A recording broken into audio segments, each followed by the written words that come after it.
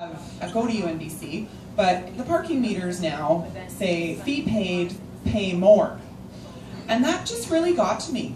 So it just feeds into the whole capitalism thing again. I think that post-secondary education should be free, and considering it's not, they should at least not charge you an arm and a leg for parking, but whatever.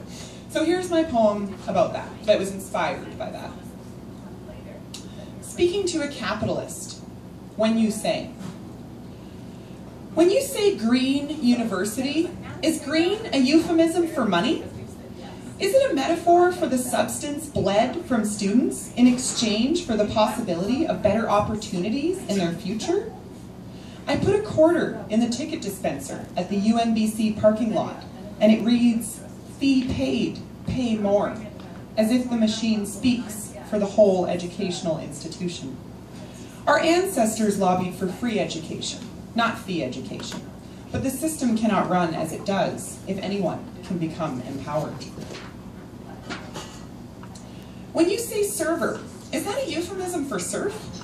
Am I here to aid the modern CEO vassals in their quest to engorge themselves on oversized portions, while across the ocean the peasants are wasting away and I am struggling to put food on my own table? I once asked a gentleman if he could please not read over my shoulder while I split up his bill. He said it was brave for someone in my position to say something like that to a customer.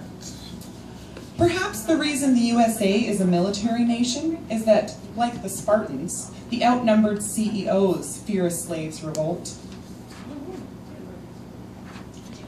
When you say human, is that a euphemism for drone? Do you see cogs and gears in place of bones and sinew, reducing the whole to a mere machine and its functions? I measure my own existence in shifts. 9 to 5, 5 to 9, 5 to 5, 9 to 9. The hours don't matter anymore.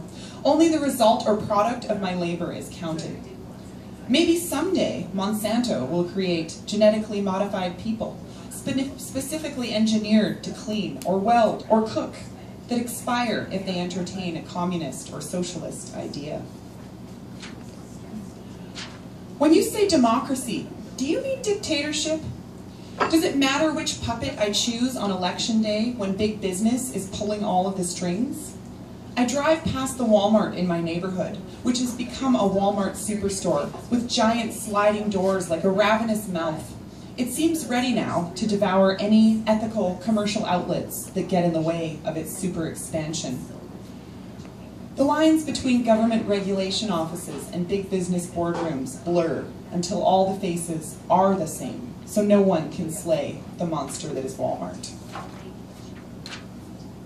When you say capitalism, is that a euphemism for corruption? Does free enterprise mean you are free to participate in the enterprise of concentrating the resources of many into the hands of a few? I too am sucked, in spite of myself, into the conveyor belt world of production and consumption. To investigate the latest human rights violation, I too Google it on my new iPhone. Citibank mortgage lenders continue to make underhanded foreclosures that contribute only to their bottom line. Where will we put our stuff when they make us all homeless? Big business doesn't care. It's about money, and that is the only bottom line when you are speaking to a capitalist.